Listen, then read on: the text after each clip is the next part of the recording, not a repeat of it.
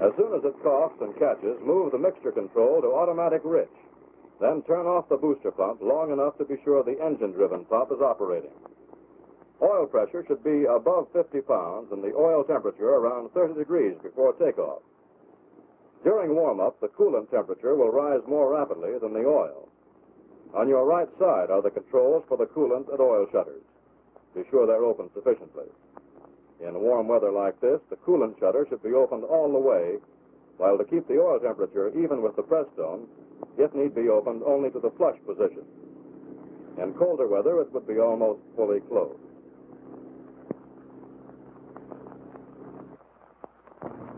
If everything is in good order and she's idling all right, you're about ready to taxi out to the runway. After calling the tower, be sure your doors are shut and latched.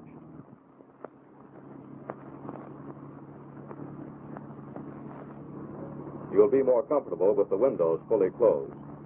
In this type cockpit, it isn't necessary to wear goggles.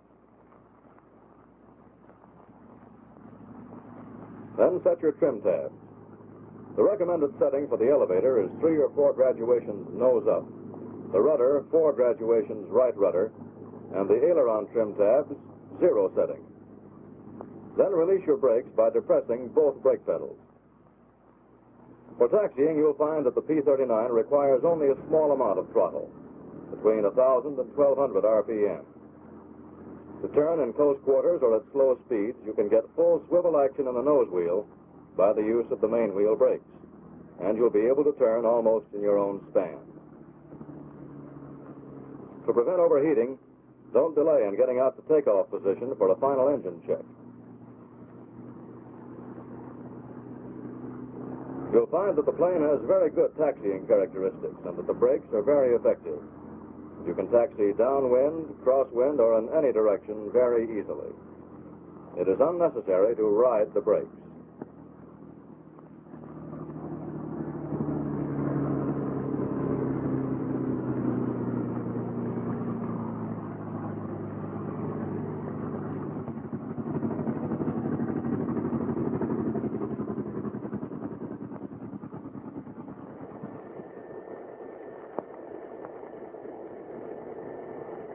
At the end of the runway, call the tower and advise them that you're about to complete your final warm-up and check-off before flight. Set your brakes for the rev-up, then advance the throttle. Be sure the various pressures are okay and your temperature is low enough. Be very careful not to overheat. Check the magnetos at 2,300 RPM. First, switch to right magneto, and the drop-off here should be maximum 100 RPM. Then switch to left, and the drop-off should be maximum 60 RPM. Then back to both, and the tack should climb back to 2,300. To be sure the prop governor is functioning properly, pull it back. There should be a drop in RPM. Then push it forward to full low pitch for takeoff. Check the ammeter to see that the generator is working. It cuts in between 1,300 and 1,400 RPM.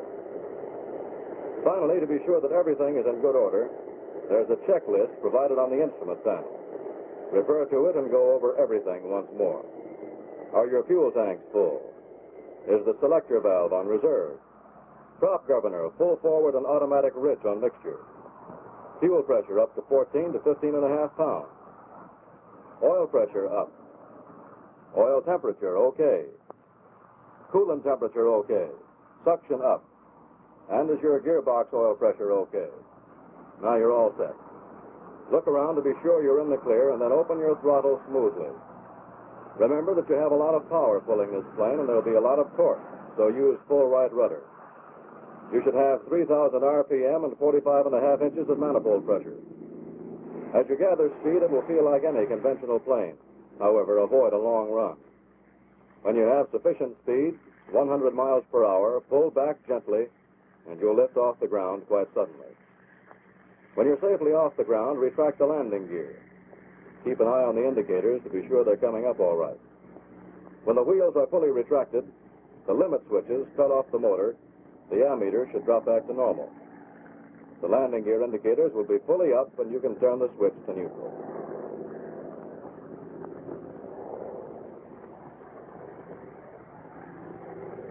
When you're clear of all obstacles bordering the field and she feels all right, throttle back to normal climbing power, 37.5 inches of manifold pressure with the prop governor at 2,600 RPM.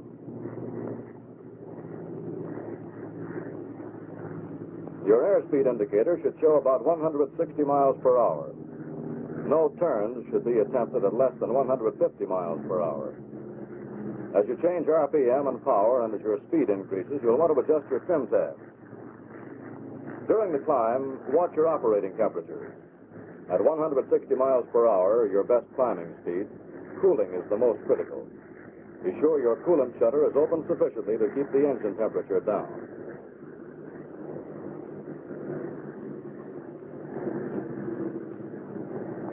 When you reach a safe altitude, level off. Throttle back to 30 inches at manifold pressure and pull the prop governor back to 2280 RPM.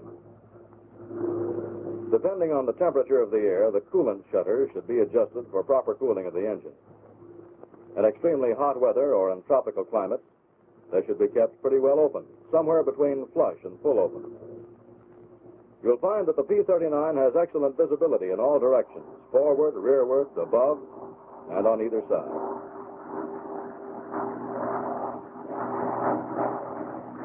Referring to the checklist once more, be sure that everything's functioning properly, that the fuel and oil pressures are up, and that the temperatures are right.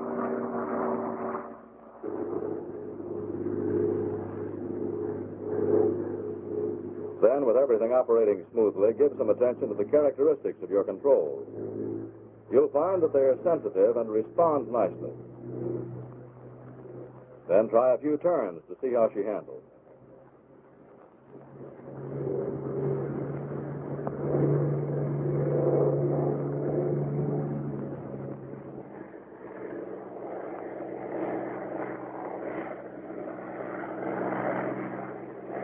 With the landing gear and flaps retracted, try a stall.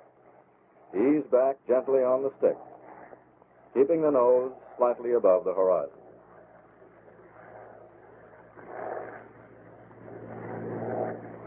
You'll find that in this condition, the stalling speed is about 105 miles per hour. Ease the stick forward, and be sure you build your airspeed up sufficiently to completely unstall your wing, at least 140 miles per hour before leveling off.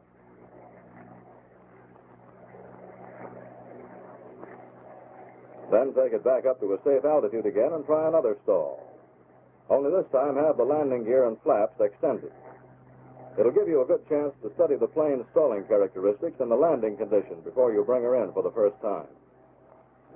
Since you're going to extend your landing gear, you might try the manual operation. Be sure the landing gear electrical switch is in the neutral position, and then change the clutch handle to the manual position. To firmly engage it, switch the ratchet pawl to up and crank to retract the gear. This will bring the clutch handle fully to the manual position. Then change the pawl to down and start cranking. Because you'll be pulling against the pressure of the slipstream, keep your airspeed below 140 miles per hour so you won't have to put so much weight behind it.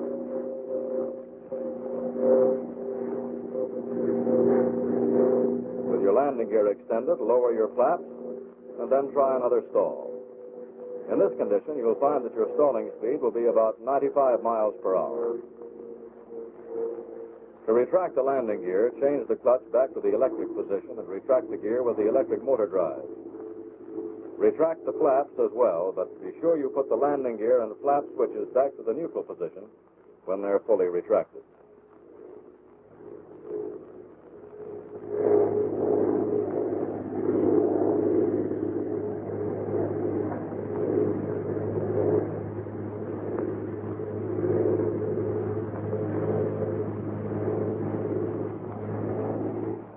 You'll find that in either condition, the stall is gentle and there is no pronounced tendency for the plane to fall off on either wing.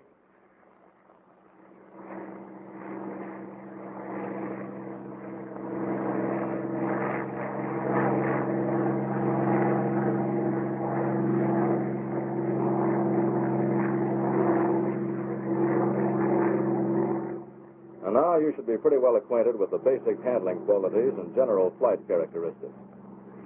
Before shooting your first landing, You might give her the gun and see how she works.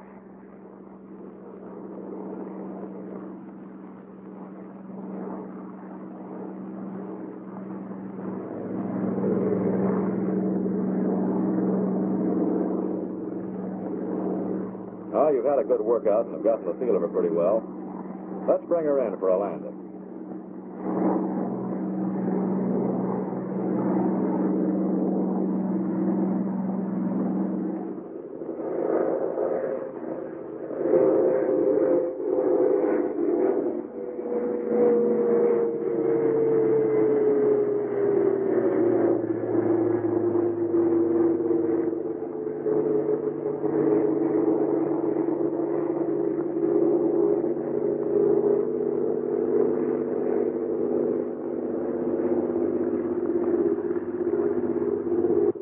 You might refer to your checklist again.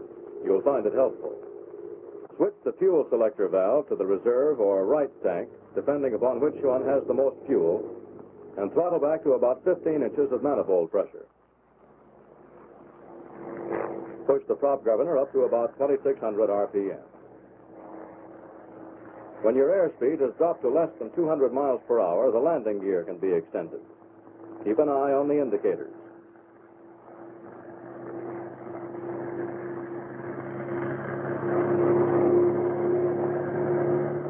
When the wheels are fully extended, the pop-up indicator on the nose cowling and one in each wing panel will be visible. The travel indicator will be down, and the ammeter should read normal. In making your approach, you will find that with the P-39's excellent visibility in all directions, you will not have to make a close turn to keep track of other traffic in the air. You can come straight in if you want to.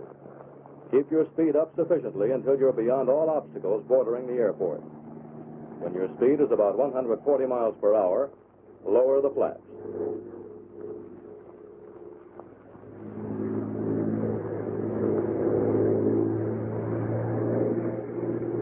Glance at the indicator to be sure the flaps are pulled down. Use your elevator trim tab to lighten the stick forces due to the change in trim with the gear and flaps extended. Now remember, you'll be bringing this plane in for the first time. It's only natural that you won't be fully accustomed to it and perhaps a little uncertain. But don't forget your traffic regulations. Don't make a right turn instead of a left into the airport. Just take it easy and establish a steady glide.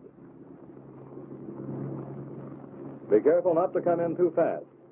If you're not quite straight with the runway and you find that you're not going to be able to set her down on the first third of the runway, don't be afraid to take her around again. It's much better and safer to make a good landing on the second or even the third try than to bring her in for a bad landing the first time.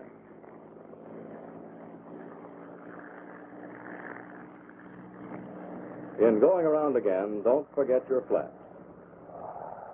On your next try, be careful to make a wide enough turn coming in so as not to crowd yourself. Get lined up with the runway early. Then you can concentrate on maintaining a proper approaching airspeed. Now your approach is steady and you're lined up with the runway, but you're still coming in a little too fast.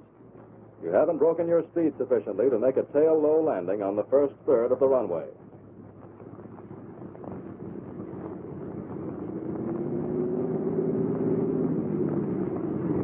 You will land on 3 wheels, fast and a little rough.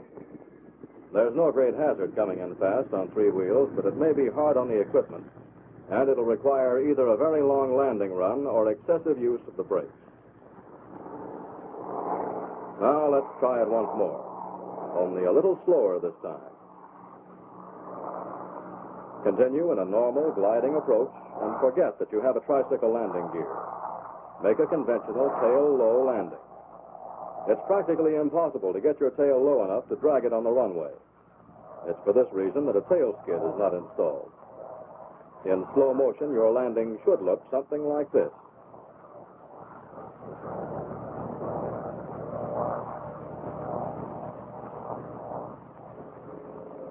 You should contact the ground at about 95 miles per hour.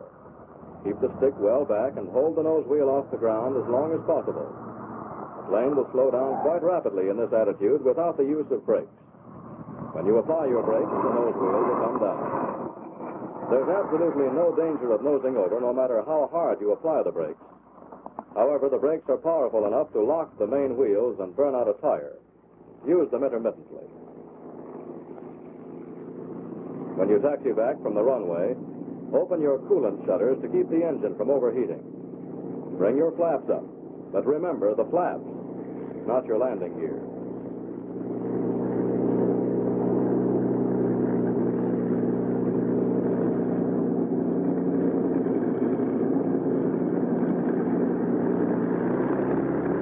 Then bring her in and park her.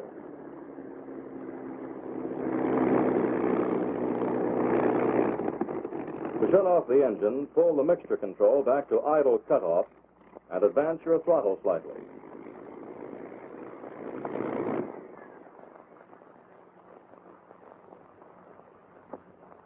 When the engine is stopped, turn off your ignition switch, then your battery and generator switches. The flap and landing gear switches should be put in the neutral position. Then turn off your radio receiver and transmitter.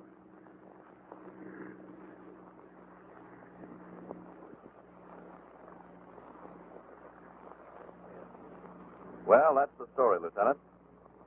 She's all yours.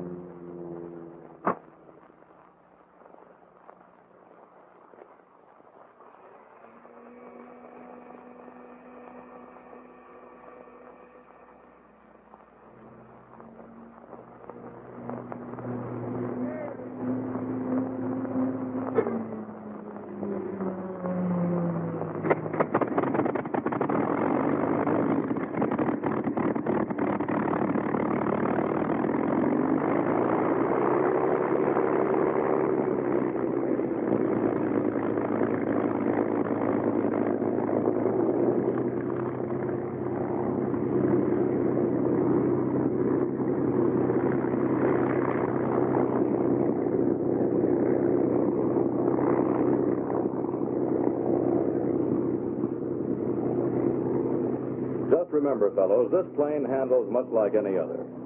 It's not a hot landing ship, but it is fast, and it may respond a little quicker than you're accustomed to. Just take it easy until you get the feel of the controls. You'll find that you'll get along very well together. As a team, you and this plane have an important job to do in winning this war.